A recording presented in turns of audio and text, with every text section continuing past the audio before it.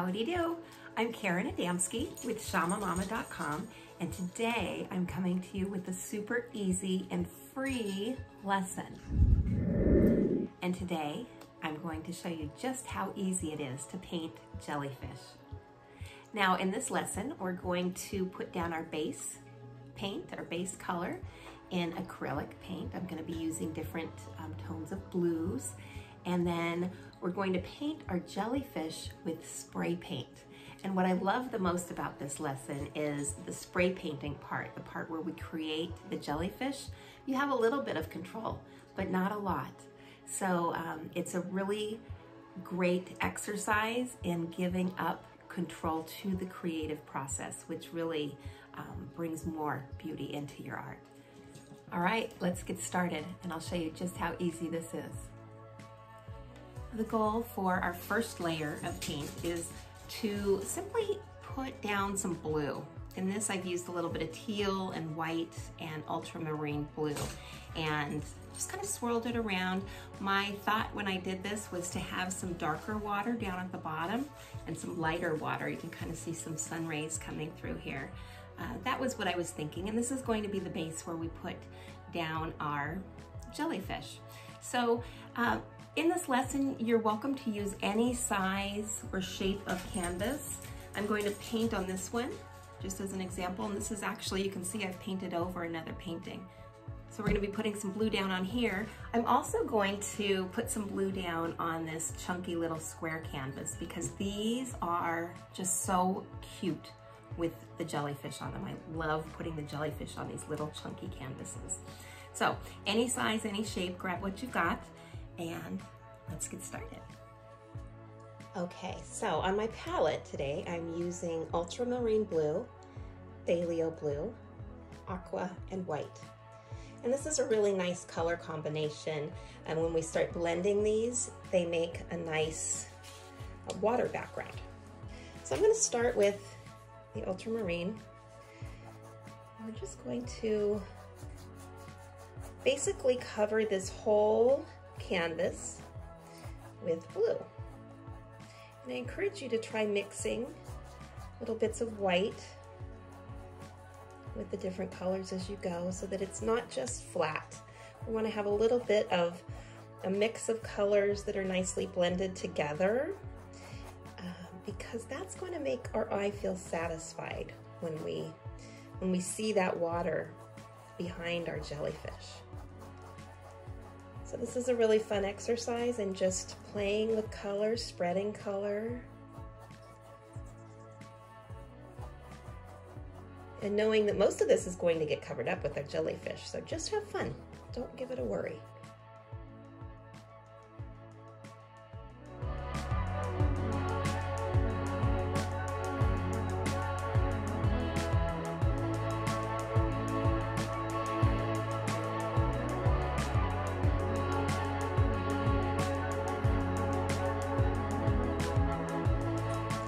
Playing with these colors and spreading them, covering this canvas, I'm intentionally giving thought to the ocean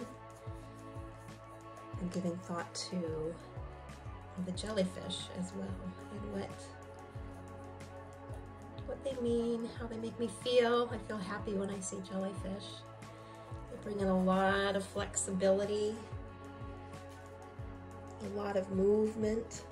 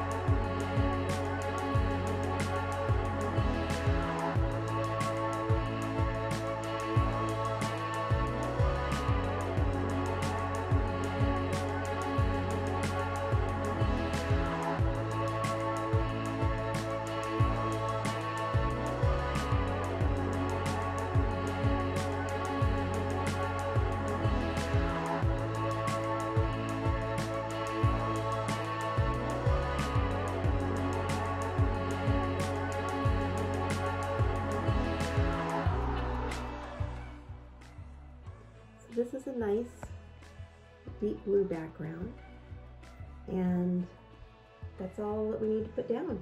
That's it. The next step on this one is our jellyfish. But before we do that, I'm going to bring in that other chunky canvas. And there's a reason for doing both of these at the same time. Number one is I want to go out and do the spray painting only once. So I want to spray paint them at the same time. And number two is using the same palette for both canvases will look really nice if I do decide to place these two canvases in the same area. That's going to also make our eye really happy because they'll see the same color palettes in two different items. So not that big of a deal in terms of when you put your background colors down. You don't have to do a number of canvases together, but if you have wet paint on your palette, you might as well use it, right?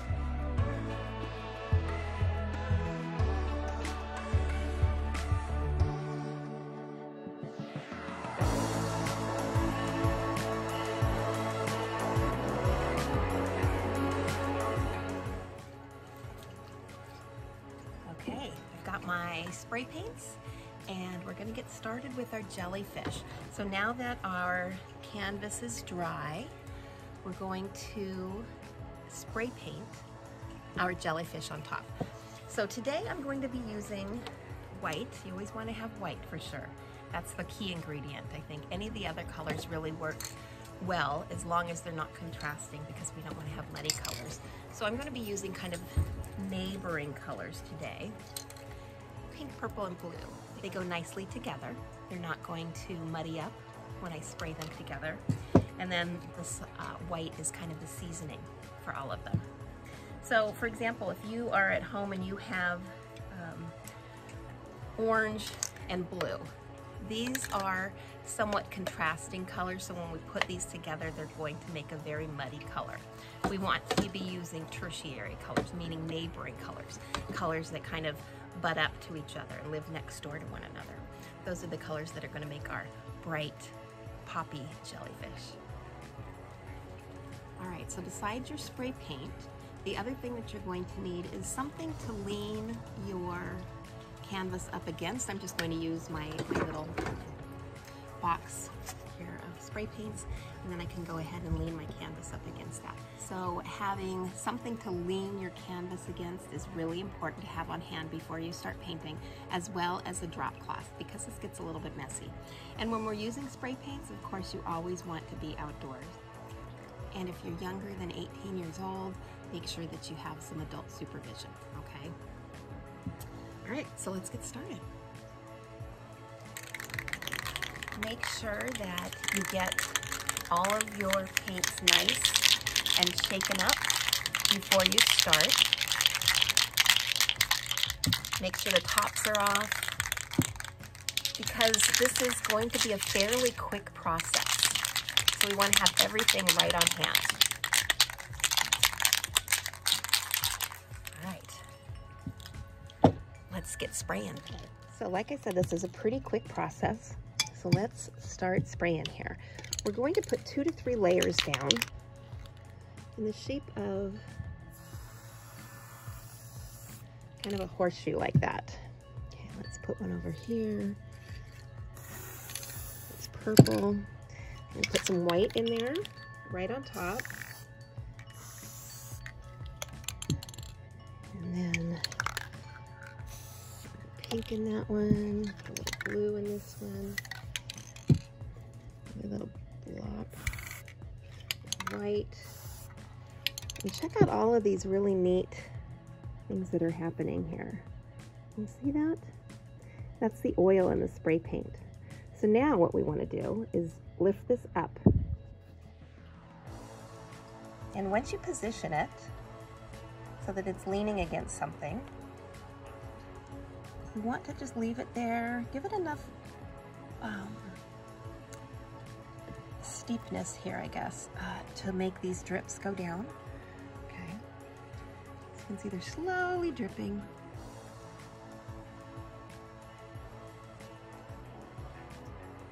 So those are 2 jellyfish right there. And we're gonna make more.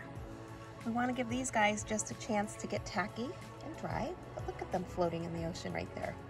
So while these guys are drying, let's go ahead and start with that chunky little canvas we have. All right, here's our chunky guy. What I like to do on these is just make sure that I am using the whole, kind of going at a little bit of an angle and using the whole canvas, I think is nice to do with these ones. All right, let's do pink.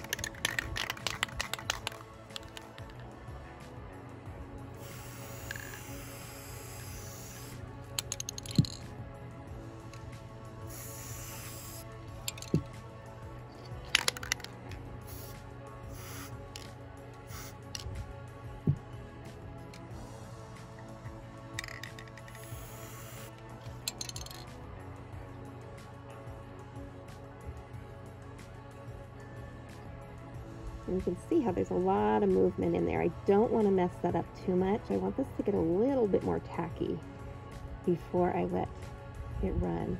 I put a little bit too much paint on here. But when you see that paint pooling up, just practice patience.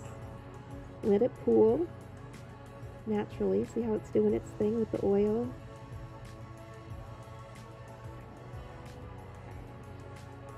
And within a minute or so, it'll be tacky enough that we can go ahead and let this guy grow his little legs without being too runny.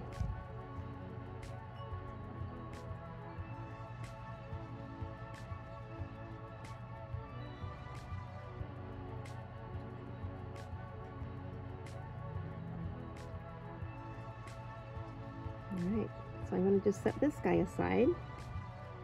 It's great when you have these little chunky monkeys here, these little canvases, because they stand up on their own. So we're going to let him dry. And he's probably finished. We might put another layer on if I want to put some more legs on him, but I don't know. We'll see. We'll see what he looks like when he's done. I've got that other canvas as well. Let's do a few more.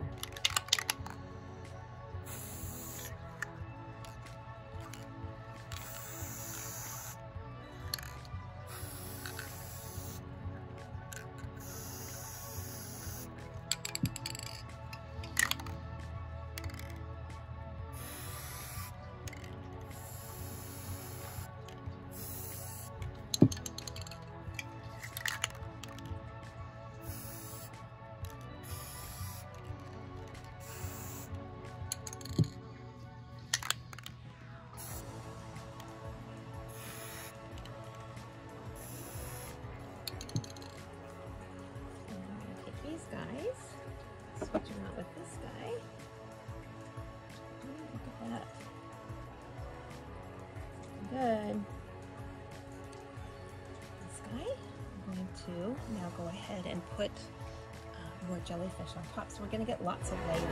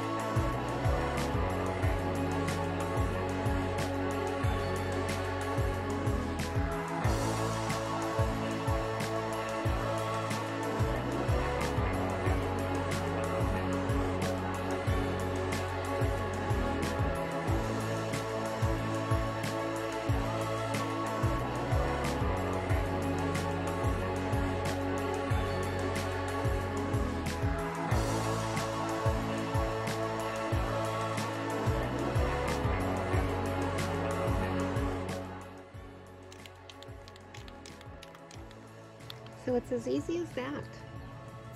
Just a few little layers of spray paint.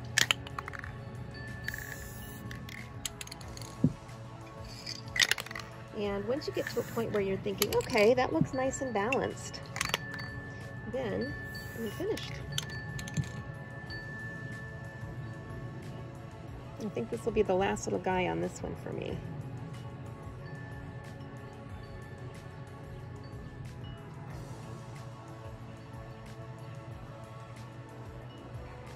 I like that.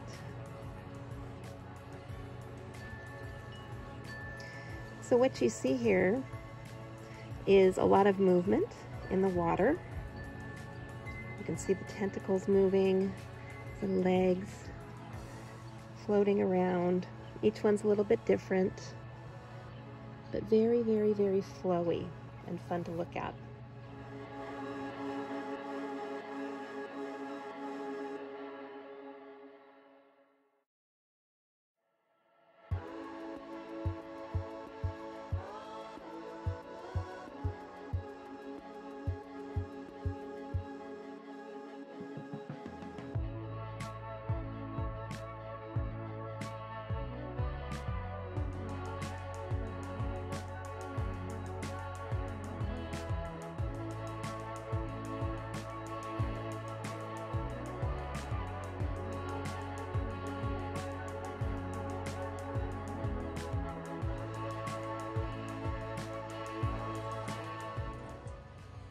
These are turning out really great. And that's pretty much all there is to it. And look at this little guy.